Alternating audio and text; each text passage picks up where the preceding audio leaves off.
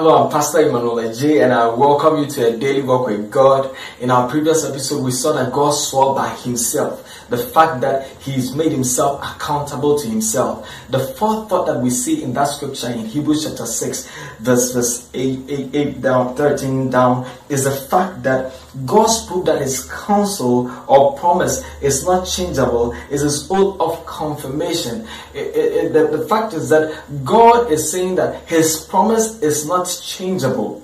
And so the proof that his promise is not changeable is the oath that confirms it.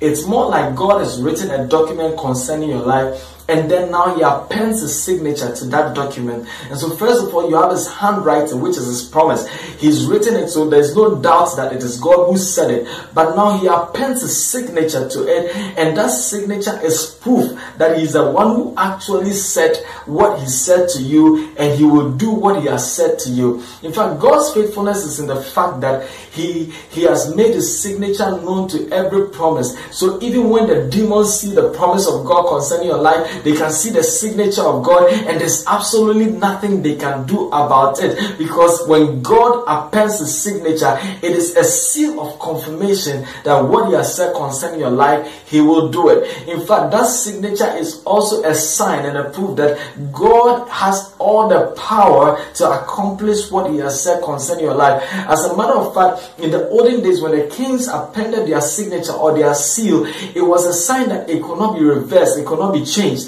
And so God's oath to his promise concerning your life is a signature and a seal that it cannot be changed. And that is the truth of God's word concerning your life. That is how faithful God is and how committed God is to your life. Stay blessed and see you same time tomorrow.